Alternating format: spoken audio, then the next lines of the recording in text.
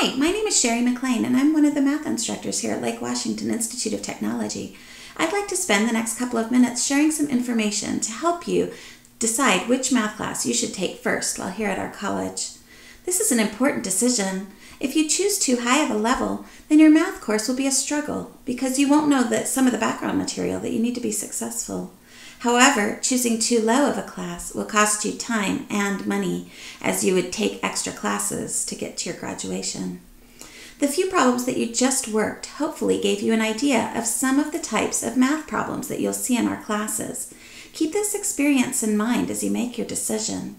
However, also think about your own life experiences.